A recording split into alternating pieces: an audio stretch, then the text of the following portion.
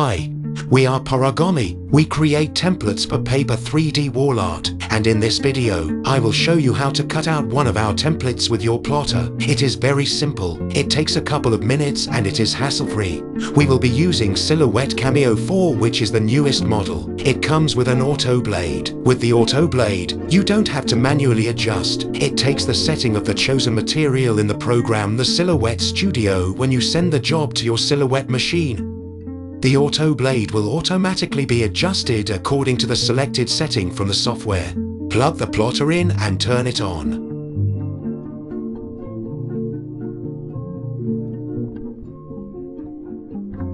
Make sure that the Bluetooth is on. Connect Cameo via Bluetooth. Go to Bluetooth and other devices. Click on Add Bluetooth or another device. Choose Bluetooth and select Cameo 4. Now your plotter is connected. We can already load the material. Place the A3 sheet onto the pad and align it. If you need to move the roller to be over the pad, move the lever and press the key on it. Align the pad and hit load.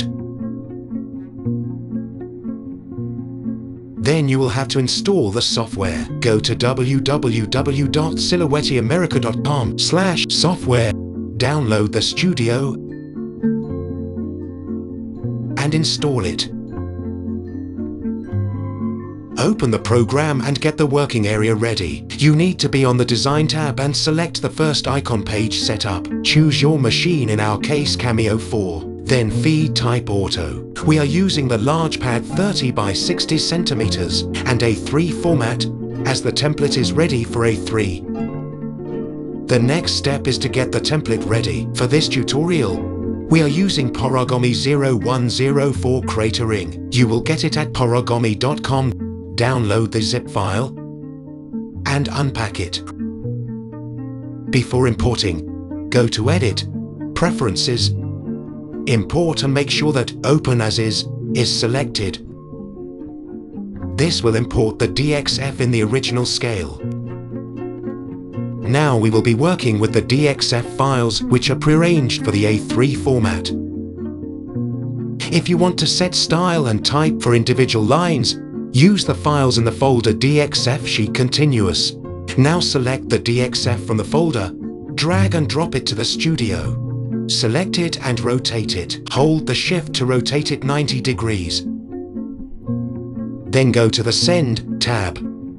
Click on Line Options. Here you can set individual settings for each line. We will be cutting from the plain cardboard. The red line is the cutout line. Set it to cut. The other lines are for the numbers, and for the folding lines, those are set for the score. It will make it easy to fold it. You can keep the rest of the setting as it is. Make sure your plotter is connected and send the data to the plotter. The plotter will start the magic. First, it taps the paper a couple of times to verify the heights, and it will set the blade sliding out. Then it scores the folding lines.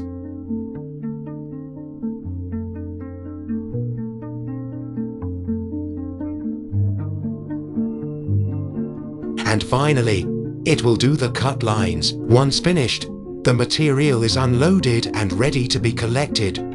Easily peel the shapes. Thanks to the scored lines, the folding is easy.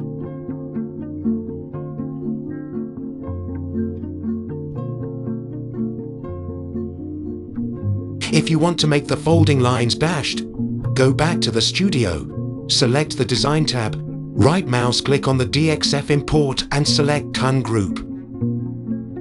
Now you are able to select only the folding lines. Select them and go to the Line Style menu, and from the drop-down menu choose the dashing style.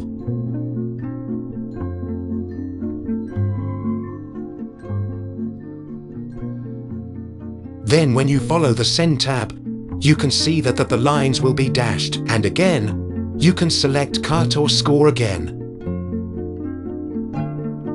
Now let's see what are the files in the folder DXF Sheets Dashed. These DXF files have the folding lines already dashed. You can use these files for working with machines that do not support settings for individual lines. Once you drag and drop the DXF to the studio, you can then go straight to the Send tab and send it to the plotter just like that. The plotter will make the lines dashed so that it is. It is not rocket science. Setting up the plotter is just like that. Takes no time, but saves you all the manual cutting. Thank you for watching, and please visit www.paragami.com to get the templates.